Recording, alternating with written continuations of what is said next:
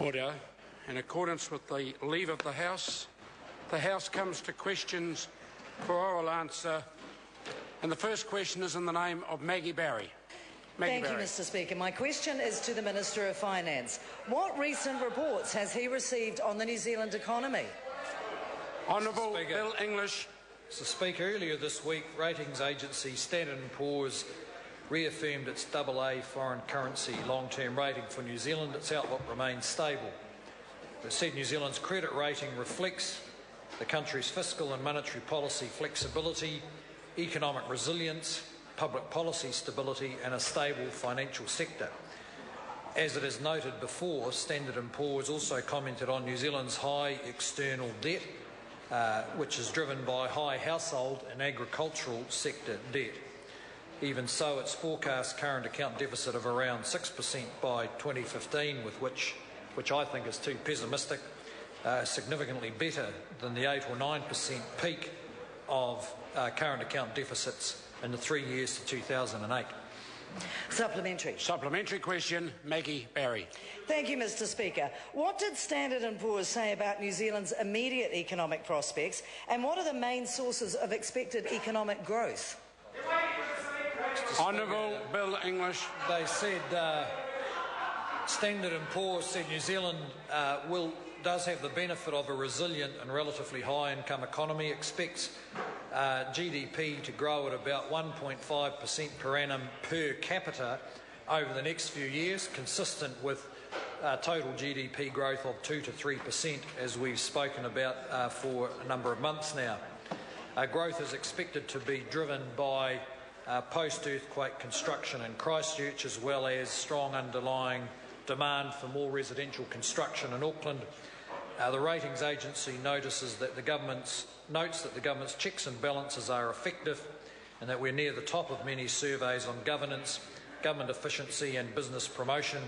However, it's clear from their commentary that our external debt position is still too large, and the more that we can encourage and support businesses to invest and households to reduce their debt, the better for our long-term economic prospects. Supplementary. Supplementary question, Maggie Barry. To the Minister of Finance, what other reports has the Minister received on the economy? Honourable Bill English. The New Zealand Institute of Economic Research has this week issued its quarterly predictions, which note that the New Zealand economy is recovering moderately.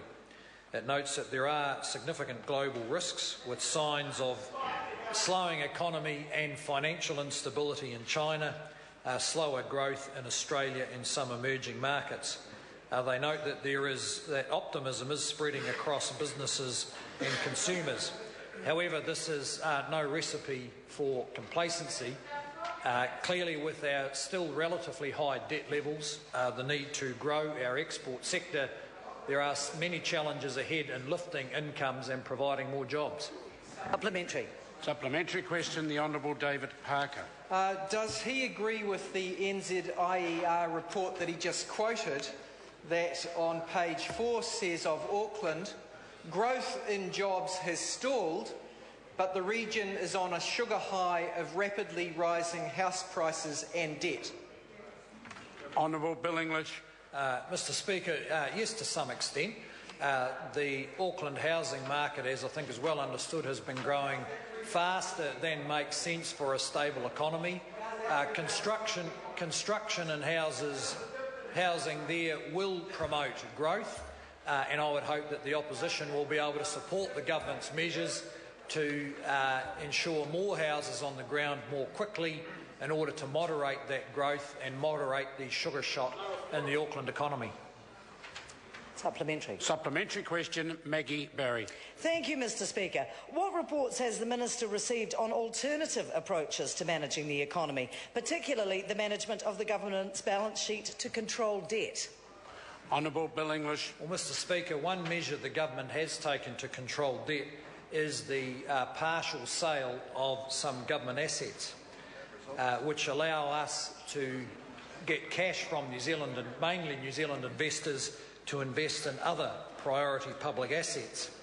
I notice there is some opposition to this policy, but I haven't seen any reports that the opponents of the government share offer program will actually buy back the shareholdings in the government electricity companies.